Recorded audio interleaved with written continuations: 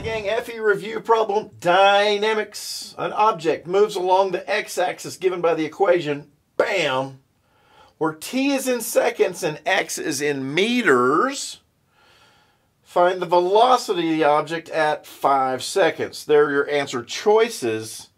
Okay, press pause, work it out. When you come back, I'm going to show you how to do it. Ready, set, go. All right. Did you get an answer? Let's see if we can do this. Now, this is a position function, okay? How do we get a velocity equation out of a position function? Do you remember? You take the derivative of the position function, okay?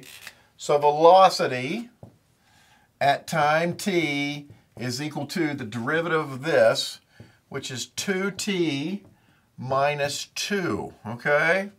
That's the derivative of that guy with respect to t. And then all we got to do here is put a 5, so velocity of 5 equals 2 times 5 minus 2. That's 10 minus 2. V equals 8 meters per second.